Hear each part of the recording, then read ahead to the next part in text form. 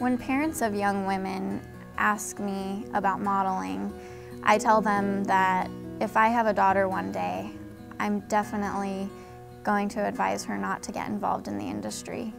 I just really think that the industry is a devastating industry for one's self-esteem and many other things. It creates eating disorders, it creates insecurities, and so I really just advise against the whole thing. I think that parents should focus on their daughter's inner qualities and praise them for being sweet, being kind, because when your daughter grows up, that'll be the kind of things that she's focused on if that's what you praise her for. And I think it's so important that men stop putting pressure on women in their lives to have to look a certain way and live up to a certain standard.